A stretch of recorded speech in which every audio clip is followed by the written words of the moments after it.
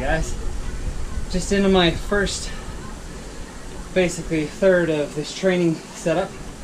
So we're in a 9-minute kind of cruise at 130 watts. Just did three 3-minute intervals of 205, 230, and 250 on the watts using Zwift. And I just want to take this minute to talk about kind of my 5 top things I do to make cycling more enjoyable, other than like creature comforts, like up here things, kind of like mind hacks we'll call them. So for me, number one, which I've found so far for indoor training, is Zwift. Zwift, man, such a killer platform. It's like playing video games but working out at the same time. Can't say enough. But great way to do workouts if you want to just go ride.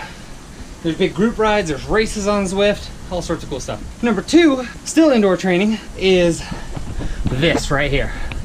A good old movie. So I'm watching The Martian. Great movie. Seen it a bunch. Really funny lines in it. Interesting, kind of keep your mind off of it. Number 3, for me, this can be indoor or outdoor. If you don't have Zwift, and let's say you don't have a setup like where you have a TV, you have a laptop and you're just doing trainer sessions, you're an animal, by the way, if you're just doing that. Music. Indoors, rock both headphones. Just rock out. Submerge yourself into the music. It helps so much get your mind away from the pain. On the road though, for me, because I use one headphone in my right ear, listen to all sorts of types of music, old 90s hip hop, some alternative stuff from the 2000s. It's my decade, when I kind of grew up in high school and all that stuff. A great one for outdoors, which I found kind of halfway through my road cycling before I kind of fell off the bandwagon, was group rides. Finally got a good group of guys, funny enough, a lot older than me, but way more powerful than I was, which was crazy. I mean, my one guy was a student of mine when I was teaching, and he would just slaughter him. Like 45 years old, I was 28 at the time. He just worked me like a bad habit. Group rides. You can ride so much faster, so much further. It's fun having people with you. Even if it's not a group, get a buddy. But one of my most helpful things I found while in the trainer was what Zwift hooks to after you're done riding, and that's Strava. I like it for the competition. I'm a competitive guy.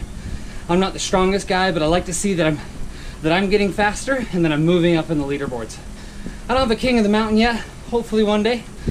Hopefully gonna try to get on a mountain bike.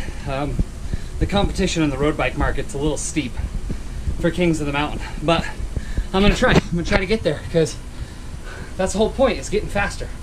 So for me, Strava's number 5, and it kind of goes along with another thing, which might be like 5.5, is have a plan when you go out. Like, I want to ride in 10 miles, okay? 5 miles out, 5 miles back. You know what you put out, so you know what you've got in the tank. I don't like to do like exploratory rides, because I find that I'll burn myself out really fast, and then I'll end up cutting the ride short, and I feel like I wussed out. And you know, when you push beyond that point, then you don't have a good ride, because you might make some mistakes, especially on a mountain bike, and wreck, which you don't want. Have a certain mileage count you want to go to, a trail you want to hit, maybe just that trail so you can go get like a PR on it. Just that one trail maybe. Like, you don't have to go and try to slay every trail you go on. I do that sometimes, and then I get to the trail that I really wanted the PR on, and my legs are gone, and I don't have the energy. So those are my top 5ers to keep you going. Here's to that. Get back to Zwift. Cruising here. Oh man, I need to ramp up my energy. I'm not gonna gold star this because I've been chatting. And then we'll get back into the old Martian here. Alrighty. Peace out, guys. We'll see you on the trails.